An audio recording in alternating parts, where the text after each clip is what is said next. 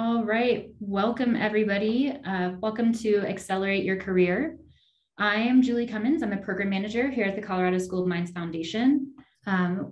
Before we get started, I would just like to go over a few housekeeping rules and the event logistics. So we have today with us Amy Marcello.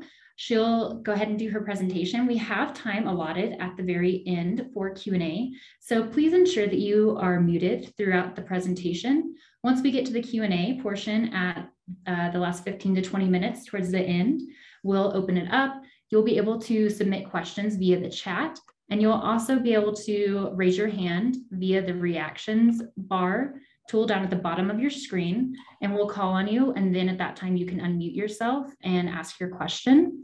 But again, until then, just stay muted, please. And we'll go ahead. I will toss it over to Amy to go ahead and get us started. I'll stop sharing my screen. Amy, thank you so much for being here with us today. Hi, thank you, Julie, so much for having me. So appreciate that.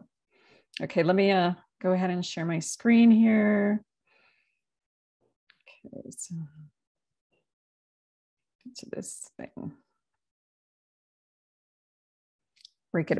Back it up here. So welcome everyone. I'm so happy to be here. I love going through these presentations and seeing if there's ways that I can add value to help people accelerate their career. And mostly it starts with the job search.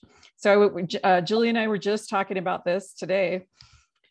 Basically, I started this company about 7 years ago. And the reason was probably from my own frustration of trying to manage my career. So I come from a background where I'm really just first generation college graduate. My sister and I actually were the first two people from our family to graduate from college. So I got a master's degree and she ended up getting her PhD, and she's actually a Colorado State University professor there. So education was really important to us, but also we just felt really kind of clueless scaffolding up in our career. And I had worked with many executive coaches over the way, and fabulous people, got great information, but no real system of how to navigate through job searching and accelerating your career. There's some people that seem to be innately great at it. But there's, such a changing environment today with our ecosystem, so to speak, our labor market. And it's just a lot to navigate. And I think that the job search process is a little bit broken. Most executive coaches and career coaches would speak to that. And so, I started this company to really optimize all those processes, to pull it together and create some frameworks to help you quickly navigate through the job search process and to actually, accelerate your career at the same time. So, you could go from role to role, and it could actually really hurt your trajectory if you're not strategizing this in a good way. And so it really helps to know how this works. So just a little bit about my background. I have professionally branded probably 1,000. I was counting this the other day. It's crazy. Like 1,000 plus people from mid-level to C-suite, from Fortune 2, I haven't done Walmart yet, but from Fortune 2 companies and below, to market them out for new roles. So my company, if you think about it, we're really, job search career experts. That's what we do. So along the way, I've in this weird way learned, and I usually brand them through their resume and LinkedIn development first, and then we're going through some marketing and networking ways to get them to these new roles. So it's kind of like reverse recruiting when you think about it. So I've learned these like really unique things about their leadership abilities and how they've scaffolded up. So I wanted to take that and put it into a framework, to share with other people, which is what I've done over the years. So that's kind of a little bit about me. And then going the wrong way here. And then just so you know, this whole framework is really built out of a business framework, which is exactly where I think this should be. And so, by doing so, I'm able to cut the job search time in half. And I usually help people grow their salaries along the way. So, I'll show you a bit of that framework today to help you in this process. So at this point, I really want you to start thinking in a different way now. So instead of thinking as an employee, if you're an employee out there, I really want you to start thinking as a consultant, and your career is really your own personal business. And I want you to think about treating it as something like U Inc., like call it U Inc. And I'm sure you might have heard of that concept before, but that's really what this is about. Like once you start looking at your career differently, the job search is really built around a consultative strategy. It's almost equivalent to selling sales services. And I hate to say selling for a job search, because really being a consultant is about bringing value to companies, finding solutions for them, and being paid accordingly for that, for a value-based salary. And that's really what I want for you, is to have a value-based salary versus a market rate. So we're going to talk about a couple of these concepts. All right. So first of all, today I just want to kind of go over a couple of these topics, like what's going on in the labor, in the labor market. I want to teach you signs of possible layoffs. Maybe you know this, but I want to go over this because sometimes people miss this. So I want to talk about ways to identify jobs outside your industry if you're looking. I want to talk about ways to actually chart new courses, like if you want to pivot to a different career. And then I want to talk about things that I have found along the way that really set you apart from your competition. I think really just having this mind frame, when you think about it, at the end of this, is really going to be a game changer for you.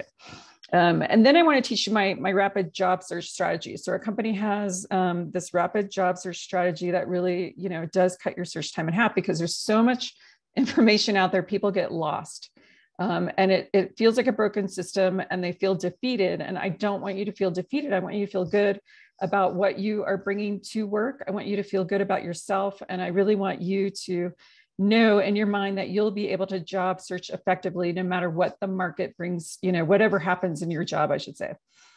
All right, we're gonna pull out the importance of professionally branding and carving out a value pitch. And I hate the term value pitch, but it really is your value proposition, and we'll talk about that and how you can put that on your resume, your LinkedIn. But just by the nature of carving that out on your resume and LinkedIn is really going to give you what is needed to effectively network and interview and land high quality roles. So I'll teach you how to stand out with that. And then I want you to be able to focus on ways to accelerate your job search. So you're really focusing more about finding the right roles. And then understand the importance of interview prep, like how important it is to prep for interviews. Winging it is not a great strategy today. And then ultimately, I really want to teach you how to negotiate for a value-based salary versus, a market rate salary. All right, so let's talk quickly just about what's going on in the labor market. It's kind of crazy, right? We just came out. We didn't come out of this pandemic. We're actually in it. It's everyone's still at home. All my clients, I work, just so you know, I work virtually and I work nationally with clients. I also forgot to mention to you guys, and taking this PowerPoint and making a PDF out of it, and I'll send it to you after this, or Julie will send it to you after this, so you don't have to take notes. I'll be sending this information to you. But anyway, you've heard of the Great Resignation, but they're really at the forefront of the pandemic was the Great Migration, and I'm sure you guys are all living it, right? You're working at home virtually. You're trying to manage your life. Probably some of you are managing kids. It's been kind of cray-cray and we all know it. And so, but there are some positives that have come out of it. So let's talk about that for a minute. Let's talk about the labor market in general for a minute. All right. So the Great Migration really to remote work after the pandemic had a huge impact of how people think about working, right? So I'd say 82%. So the Gartner survey that I just looked up said 82% of company leaders plan to allow employees to work remotely some of the time, which is really huge. I mean, before the pandemic, this is a plus that has come out of the pandemic. In some ways it's a negative, but a plus in the sense that we now are able to have a little bit more control of our lives. We're not chained to a desk on a daily basis. We don't have to commute. Some people spend an hour plus each way commuting. And today, we have much more leeway that way, right? So that's the plus side of this pandemic. I know of a lot of clients that recruit also for companies. And I know of a lot of clients that are actually going fully remote because they don't want to spend the thousands of dollars monthly, for office space. So there are many people now thinking about living in all places of the world if they can get internet access and work. So there is some freedom to this, which is great. We're having more say. Okay, that being said, on the negative side of this, on a 2021 Gallup survey, is that 57% of US workers are stressed out. I think hopefully this will get a little better. The huge stress out, I think, from the research that I've led and just read and from the clients that I have talked to has been, one, just transferring over to this remote space and all trying to deal with it. And then two, all that has trickled down as as a piece of this at some point, meaning companies have not survived. They've had to have a lot of layoffs, a lot of departmental shifts, ramping up teams. It's all been huge. And so I think that there's a ton of stress around that. And some of those stressors hopefully will get better. That being said, we're still 57% and the rest of the world's at 43%. So, hang on a little bit there. The pandemic's not over, but I think that a big piece of this has to be around this huge shift that we are all making. So let's talk a little bit about the reasons for changing jobs, because at some point you might get laid off. I mean, that might happen.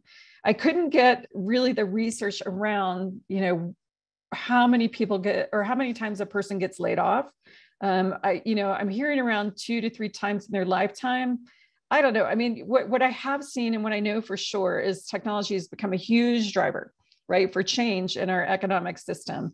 And so the market that our parents were in are completely different than the market we're in today. And so what's happening is that businesses are expanding and they're contracting way faster today than they were, 10 years ago even. And so when that happens, there's mergers and acquisitions that are occurring, right? And 70 to 90% of those mergers and acquisitions, are failing. And what that really means, and I know this, so I have a sister-in-law that has actually built $1 billion company. And so I watched her from the ground up do this. And what's really interesting is, she was given some money, from these backers to start this company. And her goal was to go through and buy out all these small companies and get their clients. It was really to buy the client base. And therefore, she was taking all these companies and a lot of workers were getting displaced in it, but that was helping them build their business. That's what's happening. Everything is so rapidly changing because of technology and the competition so fierce. The companies are expanding and contracting in such a quicker way that sometimes people get displaced. The valuable workers usually are maintained. And I know this because I work with them, like I help brand them. These are the people that are staying on the forefront of their career growth. These are the people that are investing and getting the help they need to stay on top. And when I say stay on top, I don't mean to sound like it's a rat race. You're on a giant hamster wheel. There's no value here. I don't mean to freak you out or burn you out just by saying that. What I'm saying is they're being smart about how they work. And you guys have heard that term, like work harder, work smarter, or work smarter, not harder, right? And so this is what I really want you guys to learn. And a piece of that is on the forefront with this job search, right? So don't get too worried about that piece. I just want you to understand that things do move so much faster. And so it's that much more important that A, you have a job search strategy, and B, you have a career strategy. Happenstance doesn't work anymore. It's really up to you. All right, so other reasons why people leave are there bad leaders, there's bad financials, corners are cut, employees are taken for granted, there's poor work-life balance. And many of you guys have felt this already, Or the biggest thing that I've seen out in companies are people are not groomed for growth. And the reason is, often is, again, companies are just trying to stay, they're just trying to keep up as well. And so often that piece doesn't seem like such an obvious piece, and attrition is a huge detrimental fact on a company. So the healthy companies get that and they will groom their clients to grow. The other ones have a harder time. And if you like the company that you're at, they're not grooming you to grow, make sure you groom yourself. Okay. That's really all that, you have to do is just take the time, invest in yourself and groom yourself. All right. All right. So moving along here. let's talk about possible signs of possible layoffs. Okay, so we want to hope for the best, prepare for the worst. Okay, so this is about being smart in your career and being smart with the job search. All right, so I would say mostly, I would say the biggest sign to look for are the senior executives leaving. All right, so there's always a signs of bleak earnings. Not everyone's privy to that, so you might not know that. There's excessive budget cuts or missed revenue targets. So the people in sales usually hear about that, right? Clients leave, right? So that might be one. Senior executives obviously is, I think, one of the biggest ones. And then employees start leaving in droves, right? And if there's merger and acquisitions taking place, and again, like we talked about, 70% fail, you know, if that's taking place in your company, be acutely aware of what's going on and watch for all the signs, all right? If you are being left out for some reason, maybe it has nothing to do with financials, there's something to do with your performance, but you are not aware of it. You know, not every boss, every leader is capable of communicating what they need from you, okay? And so if that's happening, and you're starting to feel your boss avoid you and they're not communicating, I would say, you know, check in with them, make sure everything's okay. But if not, that might be a sign too. So if you're having a gut reaction that something's wrong, you know, then I want you to be job opportunity ready. And job opportunity ready means get your resume ready. It means get your LinkedIn ready and start hitting that first tier network that you have and start looking for jobs. And we'll talk more about that in a minute. Okay. All right, so layoffs happen, and they often happen on Fridays, just so you know. They do that, you know, so people can go home for the weekend and process. And then they also happen at the end of the year. We're starting to get to the end of the year. So if you're feeling anything like this, you know, be aware, get job opportunity ready. Okay, you should always be job opportunity ready. It means to be, you know, have all your, you know, settings on LinkedIn set. It means having your resume ready. Like really take your LinkedIn serious. I know a million recruiters. We are all recruiting on LinkedIn, mostly, really. So it's really the only game in town. It's kind of like a monopoly, even though it's not supposed to be one. All right, so sometimes you need to pivot in your career, and there were a lot of questions about that and transitioning. And so I want to talk about how you can pivot in your career, and that it's okay to pivot in your career, and what to expect so that you understand that. All humans need to grow. It's just how we're built. And I think that it's just part of our nature. And often if you're feeling burnt out or you're just tired of what you're doing and you need to pivot, don't sweat it. We help people all the time transition to new roles, new industries. And there's different ways of doing it. And what really helps at the forefront is actually mapping a strategy out. That's what's really important, is to map it out. Sometimes it's very simple, and just lost my headphone there. Sometimes it's very simple, and you can actually, you know, it's kind of a simple thing. I just want to get out of this industry. Like I was working with someone recently, the oil and gas industry is struggling a little bit, and he just wanted to, you know, he needed to get out. He's feeling that he might be laid off. And so we're getting everything ready. We're getting him job opportunity ready. And he's looking at other industries because the oil and gas industry is suffering right now. And he's looking for other places to go, you know, so, and he's in operations at a leadership role, and he, you know, probably like mid leadership, and he wants to transfer, and he can transfer all his plant skills over to a different area. So a different arena, like it might be fracking, it might be some large construction type of, you know, thing, or green energy, right? So there's different places that he can transfer his abilities over. When you're transferring over from industry to industry and the same type of role, what you can expect is either a lateral move.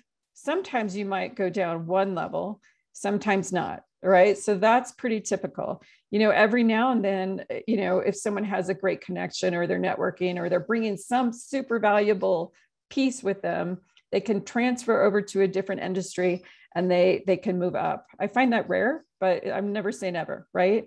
Everything about the job search process is about supply and demand, and then the value that you are bringing to a company. Okay, so that it's really about that. The next thing you need to know is if you're pivoting to a different type of role entirely. Like I had a woman that was a CEO of a company, and she made it to the top. yay. And then she's like, don't want to be here. I'm tired of being in the hot seat. And so now I need to find something different. And so, we mapped her out, we figured out the skill sets that she was best at. And really what she realized was she had this lifelong love of training, of educating people. And so we ended up taking all of her skill sets from her resume. We went through and we pulled out training from every single experience and all the results that came around that. And we networked her out to all the right people so that she could get a good training role. So either, you have a company like me that's networking you out for it, or you can do it yourself. You find the companies, you find the roles, but you ask for help. You say, look, I'm moving over to here, but hey, I was a CEO. Like, I know how companies run. I could take your training department and make it amazing and have it, help build and grow your company. Right. So she's bringing a lot of extra bonus that most people don't have to the training industry. So that's how you can take your skill sets and move them over. Everyone has some type of unique skill sets that they pick up along the way. And, so if you don't have exactly what those are, you can transfer them, or you could either say, I'm bringing a value add with this, or you can skill up if you need to. Sometimes people need to go back and get, another degree. I had a guy that was he was an orthopedic person, not saying this right, but a chiropractor. And so he was a chiropractor and he wanted to go into data. So he took one of those data boot camps. And he's doing data in healthcare now, which is great, right? Do you see how you can tie those two in? So those are ways that you can pivot to this other arena if need be. All right. And in that case, like sometimes it means taking, again, if you're transferring to a whole nother arena, it might be take a step down. But again, you love what you're doing now and you're going to shoot up. So don't worry so much about the dip down. If you can afford to, obviously, you have to eat, but if you can dip down, then dip down and go up. Sometimes people have logistics, they have families to take care of, et cetera. And so we might need to roadmap it. And I think of it like Frogger, like the Frogger video game, where you have to kind of sidestep in order before you go over, so it might be, I can't start school right now, but my kid's going to graduate in 2 years. So I'm going to start taking a class or two every semester, right? Slowly work on it. I'm going to get a job that's a little bit more in between the role that I'm going for. I'm going to finish up my schooling in 2 years, and then I'm going to get that degree. So you can actually like leapfrog kind of over to that place. So that's typically how you can pivot in your career. Right. Let's talk now about ways you can stand out for a new role. Okay. So what are ways that you can stand out for a new role, be it you're going for a job? Okay. So you're writing this in your resume. You're talking about this when you're networking, or you're actually in the job. Okay. So these all kind of apply. All right. So if you want to stand out in a role, one of the biggest things, really the concept is you need to stand out and bring value beyond the status quo. All right. So your job has asked you to do such a, like certain criteria for a job. Like, don't just do that, do more than that. Right. So you might be someone that works in operations for some reason, or you work, let's just say you work in an engineering role, and you're asked to basically do X, Y, and Z. But you go beyond that and you realize, you're doing this, but there's no training for this area when new people come in. There's no systems in place. There's no policies in place, right? So when companies grow and expand, they constantly need extra things. They need things like building the manuals, right? Like the training for new people coming in, building the policies that people can read about, so everyone has continuity in the new roles that they come in. So all those, or maybe the system needs to be optimized. Maybe you're working in something and you see all these problems in your role, and it's costing the company money, right? So figure out how to optimize that and save the company money. So those are all the little extra things that bring value beyond the status quo. And those are the things that people put on their resume, right? And if you have a proven track record in every role of doing that, that's how you start building up your salary base. Does that make sense? Like, you know, some people, when I brand them, you know, he saved 10,000 on this job, he saved 20,000 and then 50,000. And over the last 10 years, you know, saved X amount, right? And some of those people are in the millions when I talk about saving, you know, so it's that proven track record that says, hey, I don't just deserve, you know, the average market rate, you know, salary for this. I, you know, deserve the high rate because, you know, by default, I've traditionally saved in the last 10 years, X amount for a company, right? Okay, so the next thing is you need to make sure that you are an excellent communicator. So people, you know, need people to be able to work well with other people, right? And that means to communicate and communicate in a way that builds trust. I love that our society is getting to this place where we have to care for one another, that it's important. You know, we're all working together in symbiosis. Like we have to get along in order to be rowing in the same direction. So you could be the best strategist in the world, but if you can't collaborate with other people, if you can't communicate effectively, if you can't build trust, you know, working together, then you're only going to go so far. You know, we had this great guy that I worked with. He was a CXO and he was a strategy, like the chief strategist. I think it was like CRO or I don't know. So he was a CXO. So he was like a chief strategy officer and he had an amazing strategy, but he was not good at building teams at all and totally let go. So those things happen when you're not, you know, fully well-rounded. So jobs today are demanding that we're not just good at something, that we're also good with collaborating with people and working with teams, because if that doesn't happen, you know, people can't work together to make big things happen and move mountains. So that's really important. So if you're in a job, I would say consistently communicate your value, you know, by sharing your progress, data, results, like on a cadence, just so that your boss and the higher ups know. You know, communicate also positive things, like just communicate in a way that you're trying to be proactive and you're bringing value. Okay, so if you also work in a company, I would say what's really important, and this you could put on your resume, is that you share knowledge, right? That you give presentations, you spearhead meetings, you give trainings, you do workshops, you're sharing knowledge. That knowledge piece is really huge. It's important that you get support in your role, but you also show support. So on your resume, you could, if you do this, you can show, you know, be a coach. Or you know, you could say, you know, I'm a coach, I'm a mentor, I give back, you know, I collaborate on multiple levels. So that piece is really huge. The next is really what your professional presence is. And you guys all know that, like, how do you visually look? How are you showing up every day?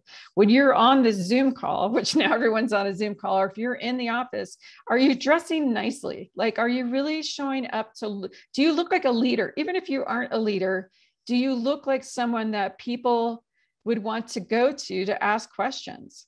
You know, so it doesn't matter if you're in the lowest of jobs.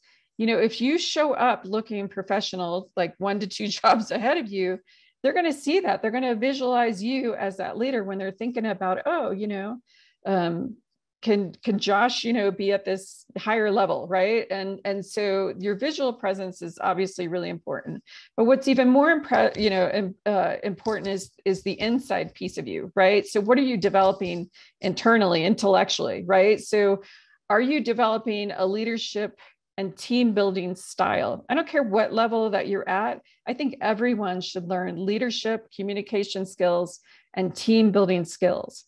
And if you Google leadership styles, there's a couple out there that are commonly used today that, you know, we use in the branding. And one of them is the servant leadership style. Another one's the transformational leadership style. So go out there and Google it and figure out what your leadership style is and start reading about it and start building that in yourself. You know, even if you're a person that doesn't want to be at the VP level, even if you're a person that, you know, is fine, some people hit that director level and they're good. They might even hit the manager level and just be good. That is totally fine, but you want to still be, you know, you want to still be solid in your, you know, job. You want to be valued in your job. You want to survive the potential layoffs. You know, you want to be so valuable that they don't want to let you go.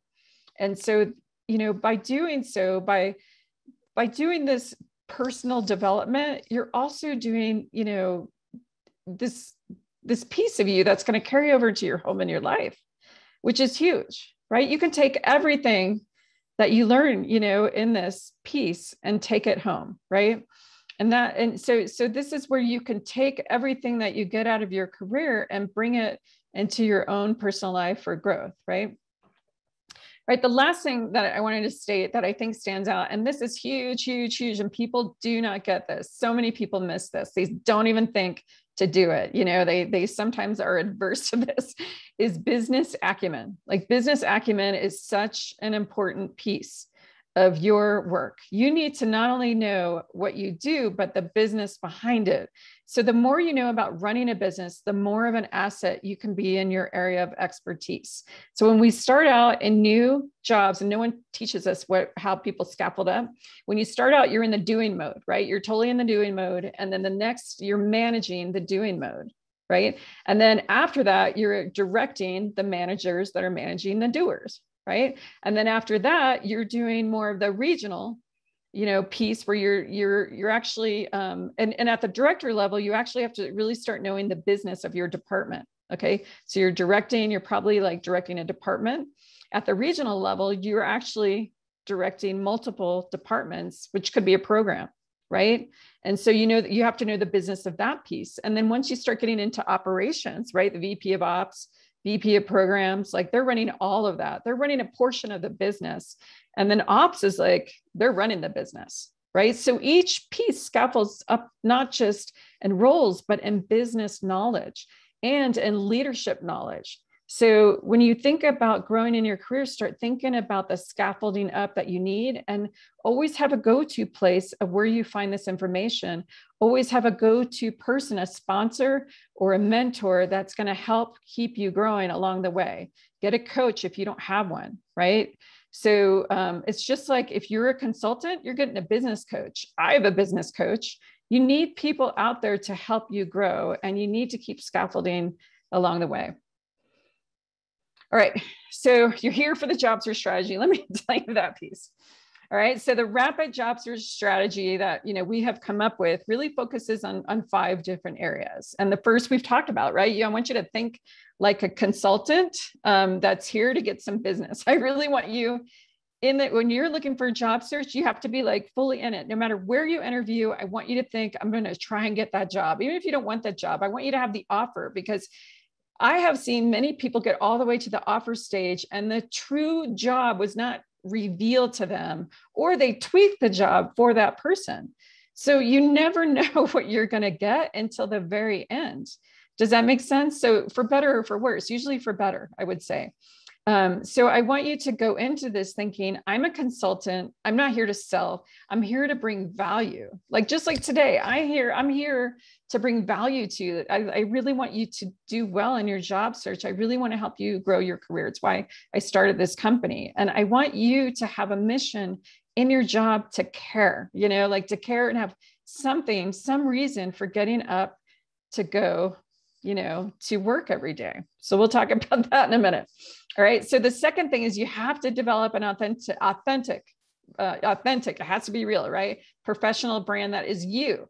You know, my son has this beautiful, crazy, curly hair. He's half Filipino and it used to be like super short. And he has just gotten this beautiful curly hair. And at first I was like, maybe he should cut it. He's about to enter the career world, but he is all professional, decked out, and he just owns it. And so, you know, so the professional brand obviously is not just your image, but it's also about authentically owning the value that you want to bring. And so both those pieces play into it. And the best place to start with your brand is actually to start building it on your resume. Okay. And then once you do the work on the resume, transfer that over to your LinkedIn. So we'll talk about what's in that as well. All right. The third thing really is to align your resume. And people don't get this. Every time that you go to apply for a job, you have to align your resume. People send out resumes like all the time. They spray and pray their resumes like all over God's creation. And so they don't really think about the fact that it's a marketing tool. Your resume and your LinkedIn profile are both marketing tools. And so if you don't think of it that way, you're going to miss the boat. And so that's, that's where the rejection comes in. So there's the aligning on your resume for each job description. We'll talk about that. And then there's also aligning, the keywords. So the keywords are, it's a hoop that we have to jump through, but we'll talk about the keywords in the applicant tracking system. All right, so the fourth thing you need to know is when you apply and you network, you're using a consultative approach. You're going out there and you want to add value, right? And the best way to do that is having some type of human connection. So I don't care if you're applying or you're networking, there needs to be some type of human connection. I want you to remember that from this point on.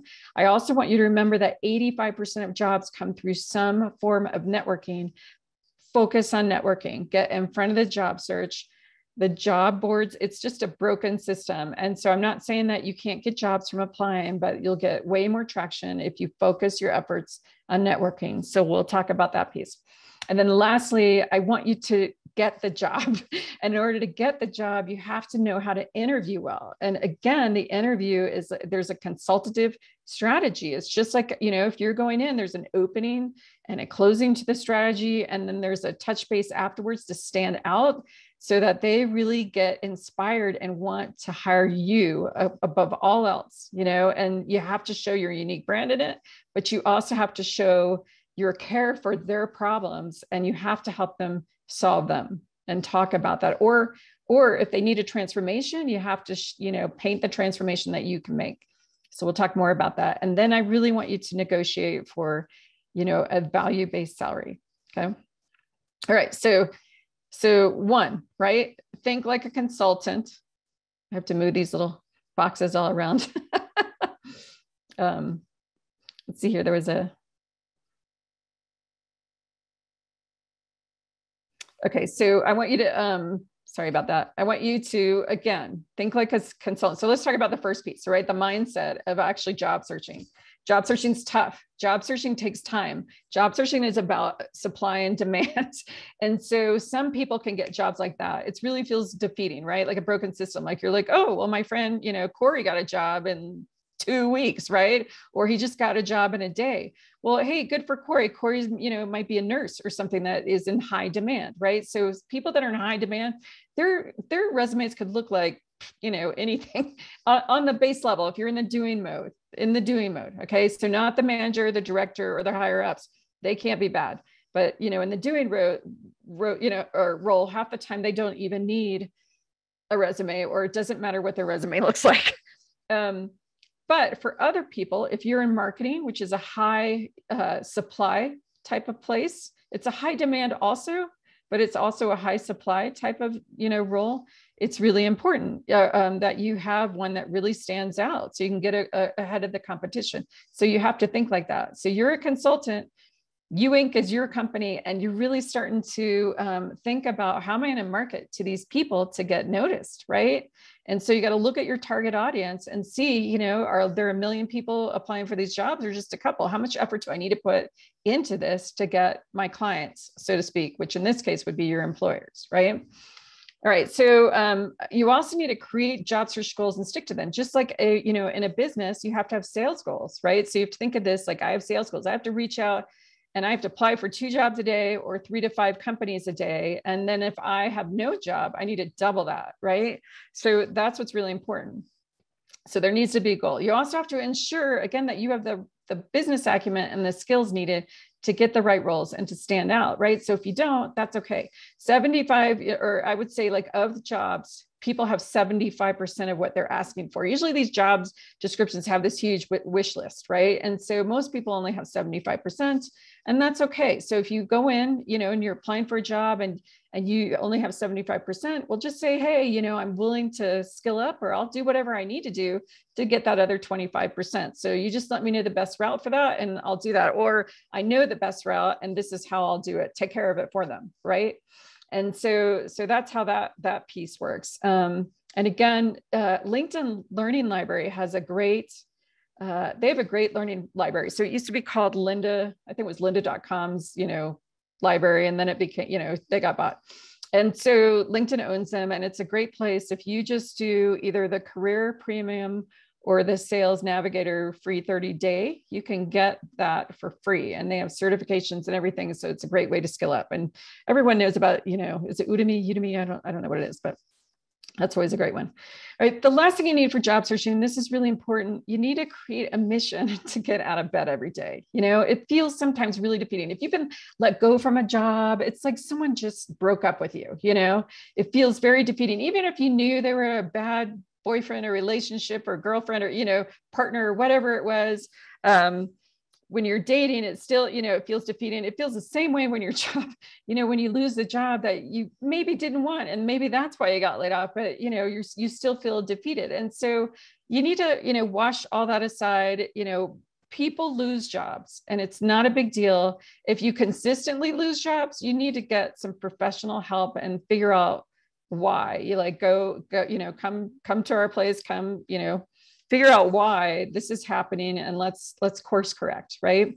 But otherwise, just, again, I think the best way to get over being let go from a job is to find how you want to bring value, to let go of you in the process and to look at how do you really want to bring value and impact in the world? Because that's what's going to get you up every day, right?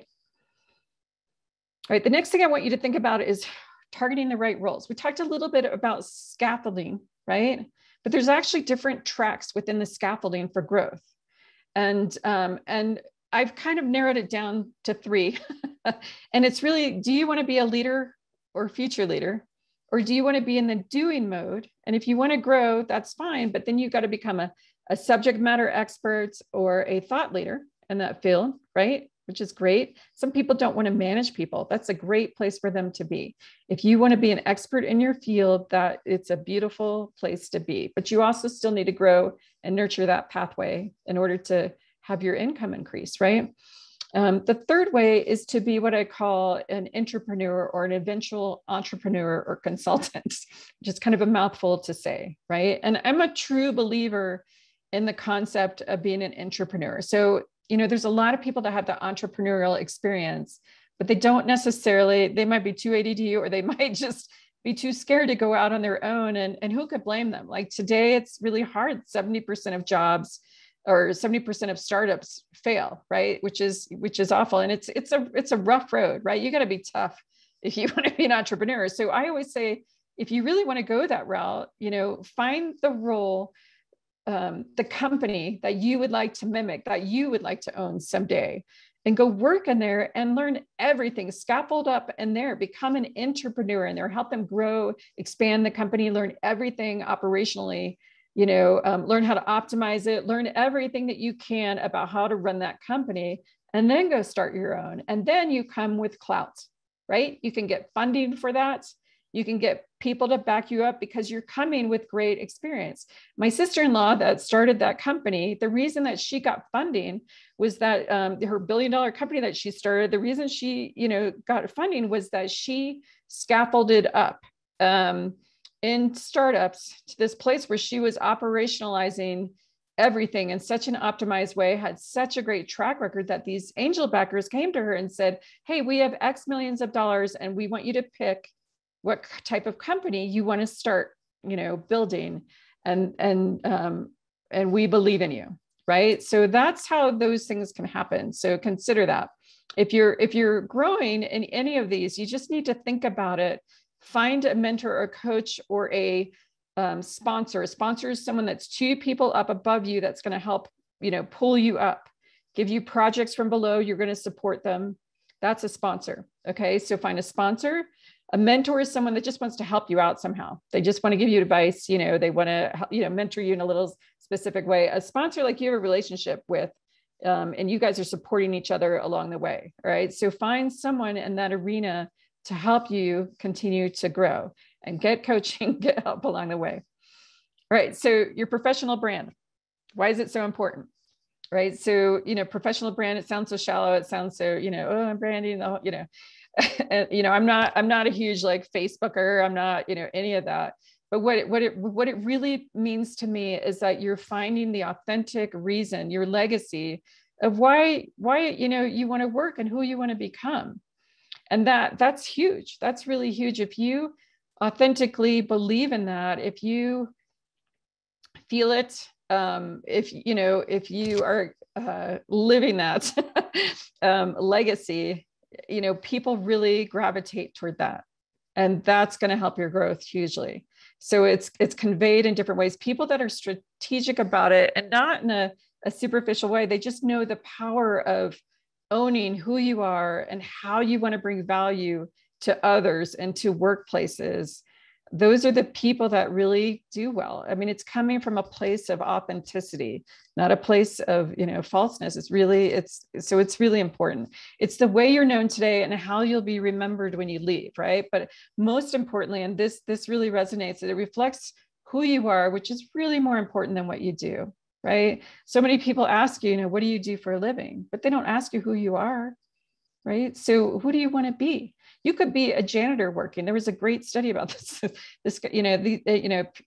are people that are in the lower rungs working, and it's not about it's not about their job. It's about the value that they bring in their job, the joy, the happiness, right? So incorporate that into your brand and put a mission in and drive to it, because it's kind of a rough labor market out there sometimes. My sister is, working as a professor, and it's tough. There's a lot of pressure in academia. There's a lot of pressure in every role. And I know you guys can relate to that. So if you have that brand, if you get up and you're like, I'm getting up today because I want to make this, I want to help people in this way. I want to help, this is important to me. I want to help the planet in some way. I want to help this country in some way. I want to help communities, whatever it is, find that and have that mission be part of your brand, right? That's your why, right? And then look and find leaders who are doing it and connect with them, have them help you. You guys help each other, band together. Okay. All right. So let's talk about, the next start. You have a brand, you built it, right? You're going to put this down on paper. You're going to work with someone on this, whatever it is. Then you're going to put this on your resume. And it's really important that this shows on your resume. Look at the difference. I get people that come in, which is fine. I mean, that's why they're hiring me. I get people that come in, they're like, I'm not getting traction. This came from someone. So this is what it'll look like, and so your resume reflects you, just like the clothes you wear or the first image someone has of you. This resonates of intellectual, I would say mostly like for your resume to have it organized, like conceptually organized, which is really important. Like you laid it out in a way to make it user-friendly, and people appreciate that. They're like, oh, if they're going to put this kind of effort and detail into their resume, they're going to do it in our job. So I want to make sure that you are able to build something that you are proud of for your resume. Your resume needs to convey in your experience, not just what you do. And that's where most people, fall short. Like they put what they do, but they don't put the results around it. So it might be, I worked with 500 clients, and I improved sales, but they didn't put like how much they improved sales, right? So your results, your top projects that you put on there really, convey what you can do for a company. And it's exactly what justifies your value-based salary. So it really helps to pull this out. And by pulling it out, like we'll go through with clients, we'll go through the professional experience first. So if you don't have, if you can't hire someone like me, that's fine. Have someone, a friend, colleague, partner, someone go through your resume with you and ask you to pull out the results with you. Right? Obviously not your boss. Ask them, to help you come up with results. And by doing so, what's so great is you really remember all that you do. And that starts authentically building your confidence, which is really important. We want you to go into the interview process with this authentic confidence. All right. Next thing would be, there's always a controversy of first page or one page versus 2-page resumes, right? So, how long should my resume be? It must be too short. And let me clear that up for you right now. All right, there's really two people that are looking, probably more, but two people that you have to think of that are the audiences for looking at your resume. And the first person could be a recruiter, like I do sometimes. It could be, you know, someone hired to get all the resumes together to pull the talent in for the interviews, right? The second person is going to be the logical boss, the person that's hiring you. So, you know, at the top, the high level, the C level, it could be a board member, right? Or other C-suite people. So the first page, or, you know, when they talk about one page, the first person, the recruiter, the person that's pulling in all the talent, they just want to connect the dots. They want to make sure you check all the boxes for the job description. So what we started doing, and what you could do for your resumes, we started putting your top 3 to 5 strengths at the top of your resume. It has your overview metrics. It has, you know, all the things that are the top 3 to 5 things that most people want and the roles that you're applying for. It's also the perfect place after you build your master resume to make a copy of, and to take your resume and retool it for every job that you're going for. Like if you're going for 2 jobs, they have very similar things, but one job is saying, oh, I really need someone to be good at customer success, and you have that experience, then put that in your top 3 to 5 strengths. Change out one of them, you know, change out the irrelevant one if there is one. Okay. Or somehow add it into your top 3 to 5 strengths. So when we do this, it makes it so much easier for people to align their jobs to the resume. And you need to do that for every job in which you apply, or you're sending, you know, you're sending to someone, a recruiter, or you're networking out and you're just sending your resume. If there's a role you're going for, make sure that you align it. And that top place is the best place. You just want to connect the dots. People don't want to sit there and interpret your resume. You know, what you know, people go through, I think it's 6 seconds, they say, and it's true. Everything on your resume needs to be no more than 2 lines, all bulleted, bulleted, bulleted, bulleted. Speed read through that puppy. That's what that is. So, you know, there's that first page, which has your top 3 to 5 strengths, that acts as the one page. The other 2 pages are really your traditional resume that has your professional experience on it, right? So some people, I would say for the most part, have 2 to 3 pages at our company when we get done working with them. So yeah, I would say mostly it's on average 3, you know, and depending on your profession, sometimes it's 4. If you're like in a science, you know, like any kind of science or academia or, you know, computer, like tech projects, tech people sometimes have a lot of projects they need to list. So then that can expand. It's not the length, it's can they speed read through it? And is it compiled in a way that's easy to grasp exactly what they need, right? So that's how we've compiled this. And I think it would be helpful. I'll show you an example in a minute. All right, so next thing you know, cover letter, skip it. I'm getting to that point where I'm like, skip it. I just talked to a recruiter the other day. She's like, yep, I don't read them either. And the reason is they come through the applicant tracking system and people upload their cover letter, they upload their resume, and it doesn't come together at the same time. So either if people label them different, you know, digitally, like they don't in alphabetical order line up. And I'm not looking for a cover letter. Like I really just want to look at the resume for 6 seconds, right? And so that's the hard piece of that. So you can do a cover letter for sure. If you're sending it to someone and you know they're going to get that cover letter, add it. Your cover letter is really just supposed to quickly state why that company, why you, and then the top 3 to 5 things they need, and how you speak to that. So it's the same thing as what we do on our resumes, which is that what we call areas of strength and effectiveness, which is your 3 to 5 top areas of strengths, right? So I started thinking the other day, and I actually just changed this, I'm not kidding, within the last month. I started taking the overview statement and making that a quick hello, you know, and putting that in there. And then there's your, you know, top 3 to 5 strengths. And this is what you speak to and align to the job description. And then there goes your professional experience, you know? So there is no right way or wrong way. It's kind of this subjective art form, your resume. But I'm just telling you from a recruiting and then a marketing standpoint, what the need of the resume is. It's really just to align your, you know, your abilities to the job description and to stand out as well, right? All right, LinkedIn profile, all the stuff, you know, you take once you build your resume and you put it on your LinkedIn. You know, it's really, you know, a lot of recruiters look at that, there's no resume, right? So you don't want to add your resume if you're in a job, but if you're out of a job, add the resume. I would also say in LinkedIn, if you've seen that green open to work, you know, on there, please take it off and just change it to recruiters only. And, you know, we could talk about this during the open discussion, but I feel like it makes people look desperate. And the last thing I want you to look is desperate. I don't want you to feel desperate. I don't want you to look desperate. So just take it off. If you set it to recruiters only, it's not public viewing.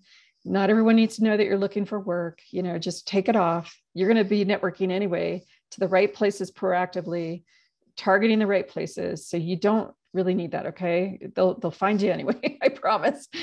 All right. So this is an example of, you know, like a resume that you could do, right? So here's the overview statements, the top 3 to 5 strengths. We have this other area. People are visual. So it's a way of making things stand out. Sometimes we'll put top projects on there. Sometimes we'll put tech or different industries they've worked in, things that make them stand out. And then again, this is their professional experience. And we keep an area to make it easy for you to keyword optimize. And you should put this on your resume. We call it skills and industry expertise.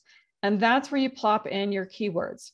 You need a tool to find the keywords. And the tool, typically, the two that we use are JobScan, but it's $50 a month. So it's JobScan.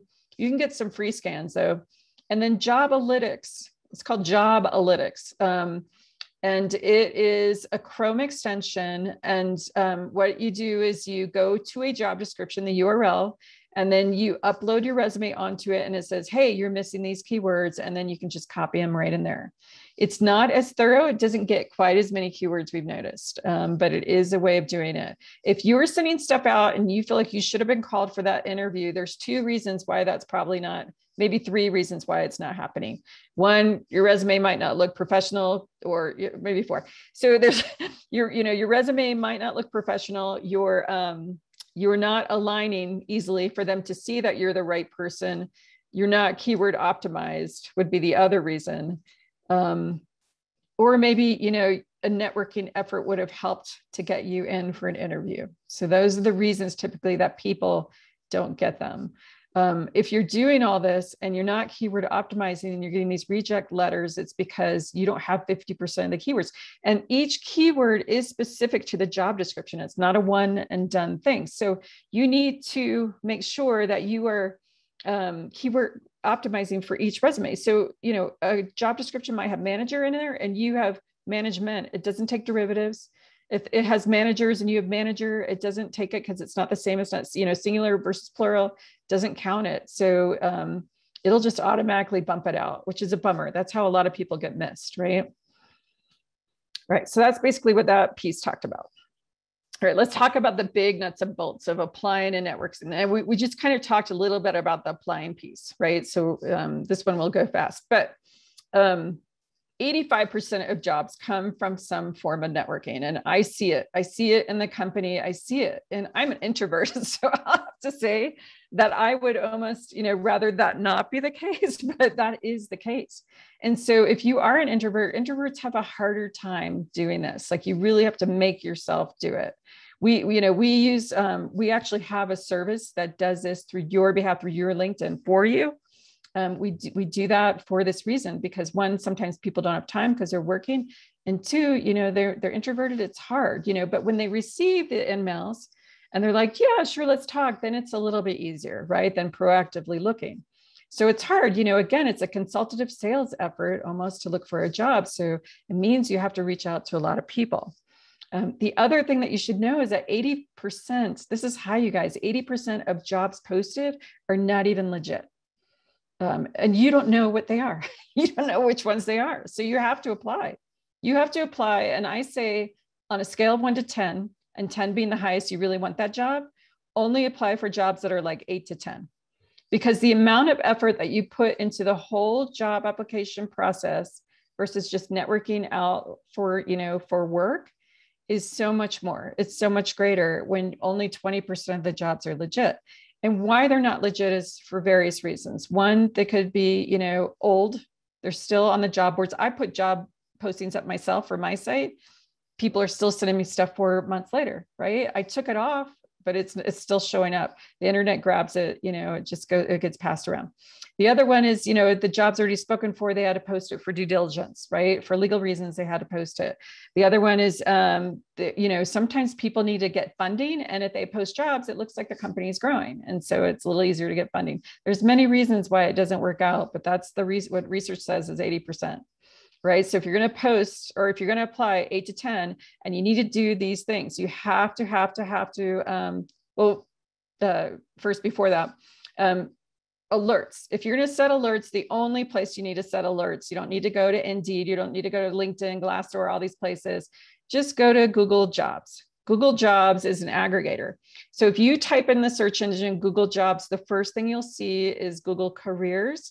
But Google Careers is for the company site, right? But if you scroll down, you'll see a box with a blue header and it says jobs, on there. Click on the blue header and that'll bring you into Google Jobs, which is an aggregator. It brings in all these different, types of jobs for you, and you can set your alerts there. So therefore they'll email you, right? When alerts happen, you're not getting them from 17 million different places. Everyone like reposts all over the place. So if you're doing this in Indeed and Glassdoor, you're going to get all this repetition. It's going to be too much. Oh my God, it's just going to be so ADD. It's going to make you crazy. So only do Google Jobs. Okay.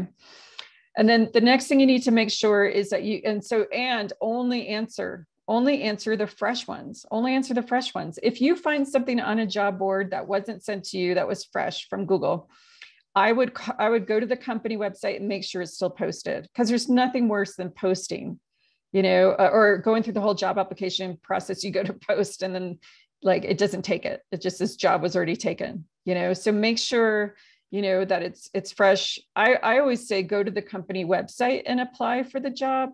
Don't do the LinkedIn easy apply. It's just a big resume dump. I worked at a company, I don't even know where they went, honestly. Don't do the LinkedIn like easy apply. Make sure you go to the company website and apply. Okay.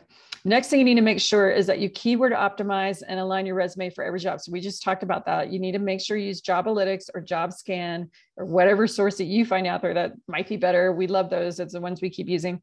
And I would make sure that you dump them into your skills and industry expertise. Make it easy. So you don't have to recraft all these sentences. Just have a place on your resume that you can add them all. Right. And then the last thing, which is the most important thing, if you're going through the application process, I want you to go through, and I'm going to try and show you this on here. I want you to find the people that you would reach out to.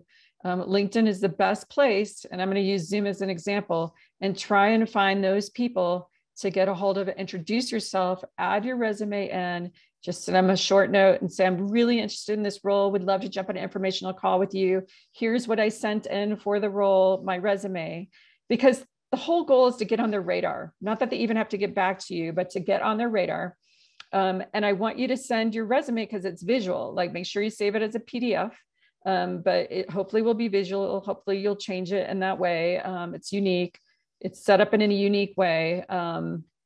And I want you to introduce yourself for that role and see if they can jump on an informational call. They're probably not going to get back to you, and that's okay. But you might, very well, you have a higher chance of getting a call for an interview, way higher. People just need that connection. Like, they just want to know, ooh, this person really wants this job. And that's who they want to hire, is someone that really wants a job, that they made the effort to find them. So this is how you find them. Okay. So you go to the company, company page on LinkedIn here, and you go to people. You could always try and search them on here, but I find that this is better. And let's just say I'm trying to find them in Denver. Okay.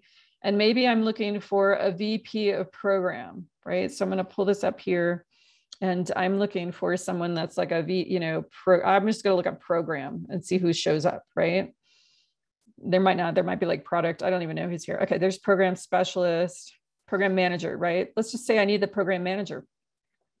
So, and I find, oh, Karen's the person, right? What if there's like multiple program managers? Well, first, I'm going to look at the job description and match the department. Does the department match, right? If I'm still unsure and there's 3 program managers, I'm going to reach out to all 3. I'm going to reach out to them, and I'm going to click on here. And it's going to make me connect, right? I have to connect before I can do anything. So I'll click on connect here, and it'll say, can you add a note? And just say, you could connect this way. I still think the better way is to get a sales navigator or a career premium account and be able to just in-mail them. And when you in-mail them, you could just create a message and you can add your resume in there. Otherwise, you have to connect with them first, and then they have to connect back, and then you have to remember, and you have to send them, I think that's a better way. So anyway, so if there's 3 people, I'm going to reach out to them. If there's a talent person running this search and it's on there, it's listed, I'm going to reach out to them. So that's how you try and reach whoever's around that role and introduce yourself and say, hey, is there a way that you can introduce me to the person that has this role? And when you reach out, just say, hey, if I'm reaching out to the wrong person, let's say there's 3 program managers, you can say, hey, if I'm reaching out to the wrong person, can I, can you get back to me, right? Or can you point me to the right person, right? So, God, we're really hitting time here. I'm so sorry. All right. So beyond that, that's how, and when you network, this is how you find your companies and you reach out to them and you do the same thing. You try and jump on informational calls. You give them your top 3 ways that you have value, and you track all of this on some Excel spreadsheet. Just make sure that you're tracking this on Excel spreadsheet. So I always think, there was a guy that really wanted a Zoom job. And so he went around to all the people around his role and he just kept kind of pinging them until he got an interview, and he ended up getting a job there. So you got to really want it. You got to want to bring value to it. And that's the way you get these jobs, right? So, so let's keep going. And then I'll answer with questions. I'm sorry if I'm going over here. All right. So we've done this. The interview prep, I'm not going to go too far in, but there is a consultative method, and you can read about this on the PDF because I really want to leave time for you guys to ask questions. But we have a great consultative method. But if you kind of, read through this, basically you're researching the company, you're approaching it like a consultant, you're asking questions, you're noting what they want. And that's basically it. Salary negotiation, that's really huge. So I want you to make sure that you're doing the research that you need to find out where your salary range is. And based on the metrics that you come up with, where should you be around that? It's always good to get professional help with this because it pays for itself tenfold. So if you can get professional help with salary negotiations, I really, really would recommend it. Never, ever, ever tell them what salary that you're making or that you want at the beginning of this. It's like showing your cards in a poker game. So make sure that you never tell them that because you can always negotiate for a value-based salary. So the key is your goal is to find out where their ceiling is, okay? Which feels a little scary. Everyone's always afraid that they're going to pull back. But negotiations is always a part of the process. You should always, always, always salary negotiate, okay? They'll tell you if they can't go higher. They'll tell you. If they pull out for any reason, then there's something else going on. Like they just all of a sudden pulled funding or something weird has happened. If you're negotiating and you're doing it in a kind way, and each time you're telling them that you want to bring value, that you're really excited that you're going to, come in and you can't wait to create whatever transformation that they're asking for. You can't wait to start. You just want to get paid according to your value. And you have consistently shown this proven track record, right? Which is why it's so important to have those metrics. Then that's how you can get the salary that you need. And you just need to hit that, you just need to go to a place where they're like, oh, we can't, you want to go higher. You want to go a little higher than where you want to end up, obviously. And they'll tell you where their ceiling is how that kind of works. You'll kind of go back and forth a little bit. And there's different aspects you can negotiate on, not just the salary, obviously there's benefits, there's, stock options, all those different pieces. So it gets more complex and for sure get, help. I can't tell you all of this in a couple of minutes, but that's basically it.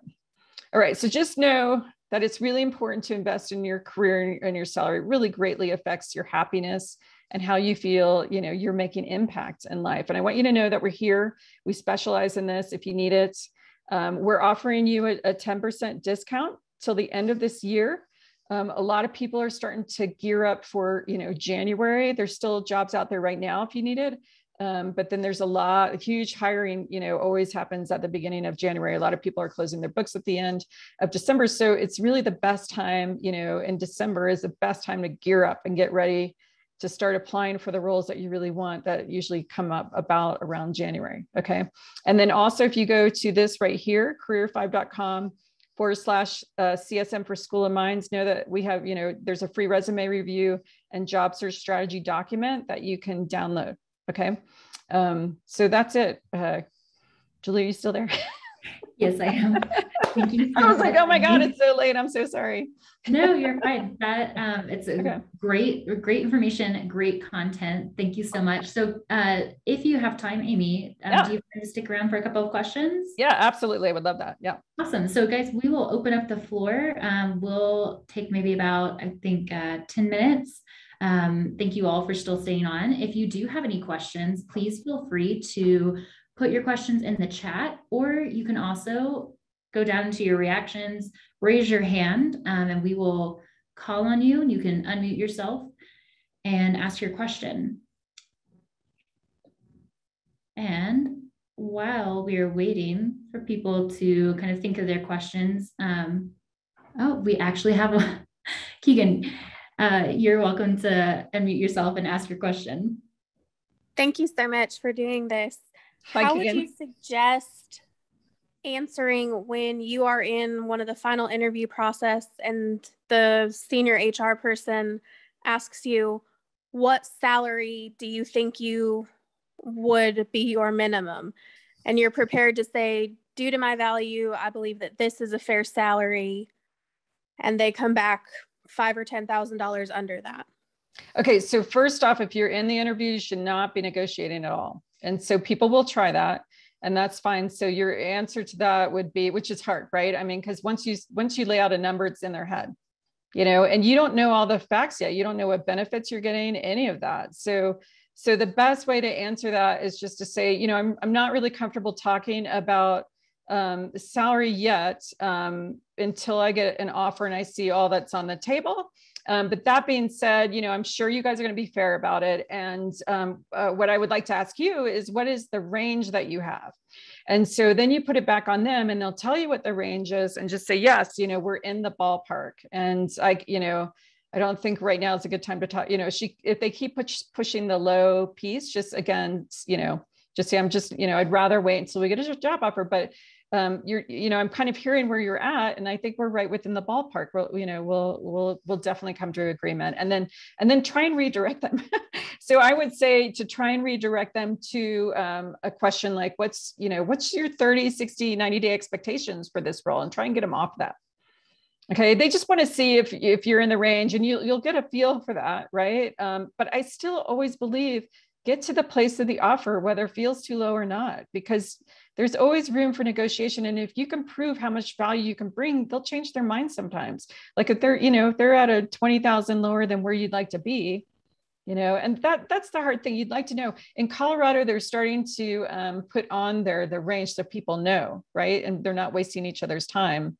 But you just have to think of it as interview experience, really, Thank you. Yeah, it's just not perfect, but don't answer. Definitely don't answer, because that's laying your cards out. Okay. Yeah. Thank you, Keegan. So going off of salary, we just had a question come in. So it says, with salary range in the position descriptions now for Colorado, at least, should I apply to jobs that are below my acceptable salary range with the hope of negotiating after an offer has been made? Yeah, I would say if you really like the company and would like to work there, you also have to think about the long-term growth opportunity. And again, I think that you could negotiate depending on the company. And here's the thing too, to remember, you guys, when you go out there and you interview, if they fall below and you just can't make it happen, right? I mean, no one's going to take a $20,000 cut, right? So for a salary, unless they absolutely wanted to be at that company. But you have to think it's also a way of you're making connections with them. And so if you can leave it on good terms, like, they might open up another role. Like I've seen people open up other roles, right? Or something comes down the line, like a client today said, hey, you know what? This company opened up that other position. They said they would. The first one was too low, and then they contacted her to apply for it. So yeah, definitely, I would still go for it. Yeah. That's really great advice. Thank you, Amy. We've got a couple more questions coming in. We'll do one last one on salary, and then we have some other ones as well. So one last one for salary. What is your advice on negotiating salary when you are advancing to the next level in a company that you're already working for? Yeah, great question. Great question. I had that too recently. So if you're currently negotiating for something higher and you guys have already had a conversation and you kind of know where that is at, there's a couple things to think about when you're actually salary negotiating. So if you're moving to the other company and the offer is on the table, and you said, well, right now I'm already negotiating for this amount at this company, there's other factors, so definitely, I would say this. I would say, I'm actually negotiating for a salary similar to this. And if I'm going to move to a different company, and I'm going to come here, I would rather it, I think I need it to be at this level. And based on the proven track record that I have, this is really the level I should be at. So I am negotiating something similar at the current company, and people get that. Compensation managers actually get that. They get that they're not going to get someone if they're, negotiating for the same thing at a company, they don't have to move, they're already there, right? The other thing that you need to remember is if you have a bonus coming, and you're due for a bonus, you can negotiate for that as a signing bonus.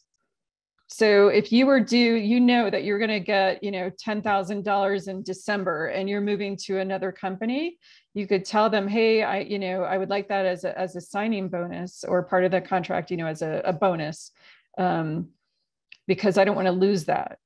So company get, they get that they're bringing over talent. And if you're worth it, they really want you, they know that, you're not going to take a lateral move, or you're not going to take a dip in salary or any of that. You're moving for growth. They get all that. So don't be afraid to ask for what you deserve and what you need. Okay. Yeah.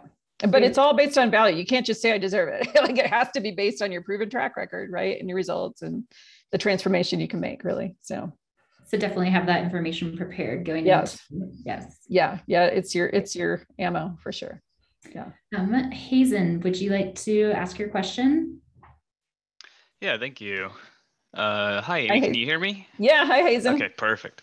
I had a question. Earlier you spoke to when looking at the qualifications for a job posting that you might only meet 70% of those. Mm-hmm. I find that's one of the more discouraging aspects when I'm applying to new jobs, is I don't feel, what's the point if I don't have these specific qualifications? How do you then market what you do have to make up for what you might be lacking, especially when some of them get quite specific? Yeah. So the key is, I think, to know what is a requirement for them and what is it that they're just asking. So if it's not listed as a requirement, and that doesn't mean, even if it is listed as a requirement, I'm not saying don't do it. Okay. But you can tell, like, if it says requirement, that means they have to have it. Okay. Or they prefer that you have it. Like, sometimes they'll say preferred requirement. That doesn't mean you have to have it. That's just preferred. And then there's just requirement, right? So determine that first, I would say. And then I would say it's just common. Like, most jobs, people only have 70% of them. So you go in and you just speak to the 70% that you have. And then if there's anything valuable additionally that you have, like, some people come from one guy I was working with is going into performance coaching, but he has a sales background, right? So it was something completely, not necessarily in the training field, but sales, right? So that's a huge value add. He understands, and most likely he will be doing performance coaching, maybe with salespeople, or, and so if you have anything like that value add, Hazen, that you can add to it, that's the way to work around it. And if you get into an interview, the way you address it is just say, yeah, I did see that I was missing that. And then I've looked into ways I could get that, that's what I would do. I would look at, how can you get that if you need it, right? And again, you don't know until you know, right? So you might get into the interview, it might not be realistic for you to get it, right? They might not pick you because you don't have it. It doesn't matter if you can get into the interview and just, try and work around it, then work around it, right? you just don't know until you get into the end. Just think of every interview as interview practice, really. And you're just doing your best as a consultant. Just think of yourself as a consultant. I'm going in there when I, interview, and I just want to see what they need and see if it aligns to what I have, and how can we work around it otherwise? How can we create solutions around it? How can we, and if it's not a good fit, then let it go. It's really that simple. It takes the pressure off of you for being perfect for the role, right? So. Great. Thank you, Hazen, for your question. We have 2 more questions, Amy, that we'll take. So the first one is, so you suggested that cover letters aren't as important anymore because they aren't often read. So what do you think about after interview thank yous? The oh yeah, absolutely. They're still just as important? Oh yeah, they're definitely important. Yeah, the thank you is huge. And not only that, the thank you can be used, and it's a great question, as a recap. So, so it can be used as a recap for all the points that you heard that they needed and how you can speak to it.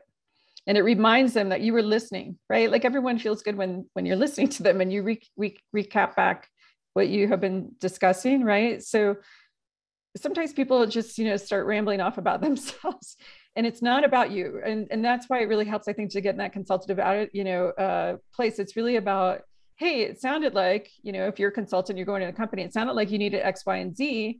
And my company is great. We have a great track record of doing this, and we've done it before 3 times, right?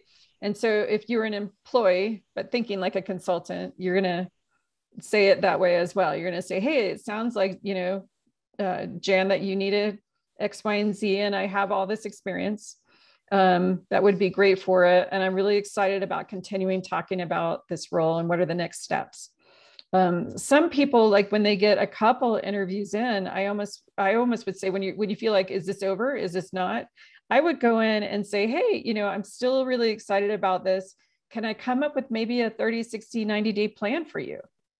And I know that feels a little daunting, but there's a ton of frameworks out there. And what you're really doing is just a loose structure.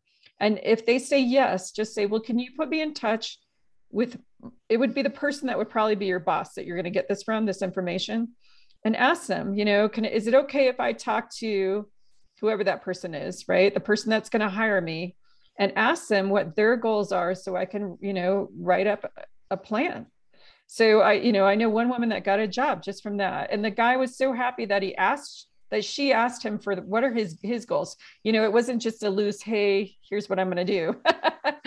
It was more, and sometimes you can do that. Like if you can't talk to the logical boss, right, person, sometimes you're like, hey, based on what we said, this is probably where I would start heading. However, it really would, depend on the goals that you have for this, like the specific goals. We only kind of did first layer goals. So take this lightly, but, and it means that you're putting the extra effort in to get the job. Does that make sense?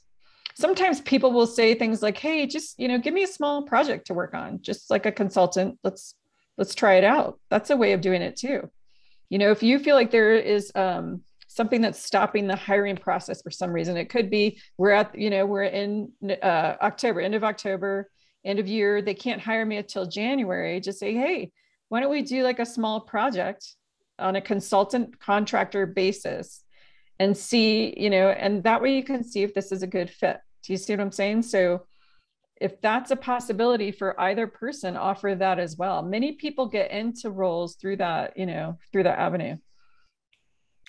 Amy, would you also say that, so say the 30, 60-day plan is really great, especially for making the connection for what you could do for that role. But in your initial follow-up emails back, would you say making note of if you guys talked about anything personal, like you both like the Denver Broncos, would you say that would be beneficial to note that in? Yeah. Human connection is always great. The best bridge. Yeah. Just, how are you doing? How was the Broncos game? Did you blah, blah, blah. Hey, I just wanted to thank you again for the interview. Right. Yeah, that's a great question. And absolutely any form of human connection is always better. Just start off, even when you're out there and looking for people on LinkedIn, see if you guys have a mutual connection, right? You can see those little bubbles right away on LinkedIn to see, if you have a mutual connection, see if you guys went to the same school, see if you guys ever worked at the same place at maybe various different times. See if you're in the same LinkedIn groups or you're following the same people, anything that can be a connection. Does that make sense? That you're like, hey, I see that you're in, I see that you're a Broncos fan, or right, whatever, like in the Broncos club on LinkedIn or what, whatever that is, like something to just get them to stop to be like, oh, this isn't just a sales message coming through, right? This is, a human being trying to connect, and, anything just to get their attention to, try and connect, right? Yes. Not in a rude way, obviously, but yeah. Yeah, start that personal connection. Yeah. Start that talk. That's great. So one last question for you, Amy. It says, I've received conflicting information about gap time during the pandemic. So their question is if they now have this large gap in their resume in between jobs, does that look bad? No, there have been many people with gaps because of the pandemic, and many people with gaps for various reasons. And the key is to network and to get your jobs. You can apply for sure. But if you apply, make sure you're networking along with applying, right, in those roles. And then make sure that you're also asking for people's help. Ask them for help. There was one guy, he had an uncle died, he had health issues, took 6 years off. He did schooling, right? So he did some education, some certification to keep him on track with where he was. We put on his resume sabbatical, right? Sabbatical. We kept it short because we didn't want to take away from all his great experience below, but we put sabbatical, and we put working through, what one of them could be personal investments, or, how to deal with personal investments, did schooling, whatever the reason is, nothing too heady, right? Or deterring, I guess, right? But people do it. We get it. We all get it. We all get it, really, right? Things happen. Sometimes people get cancer, and they can't work. And they got better and they're working again, but they don't want to say cancer, right? So instead, say something else, right? Dealing with personal investments took a sabbatical, or dealing with personal family issues. Like I would leave off your personal health stuff, anything.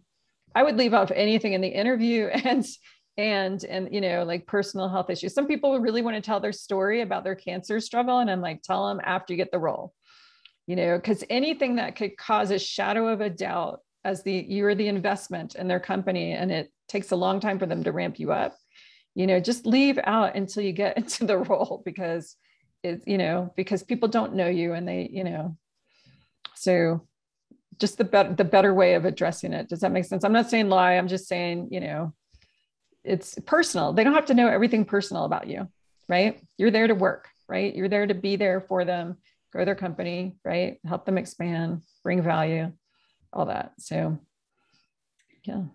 And Amy, kind of going off of that, we did have one question that just kind of stands out to me that also has to deal with that gap, and it's due to having to be a stay-at-home mom, but during that time they got their master's. So, would you kind of would you suggest to then place that on the resume during that time potentially? Yeah. So I put, so sometimes people do that. They'll go full time, right? And, or they'll just whatever that time is, just put their master's in their experience, even though it's down below, master's. And then I would say, family investment opportunity. They can talk about it in the interview. Everyone knows about stay home. You could say like operations. I think moms are like the best operations optimizers.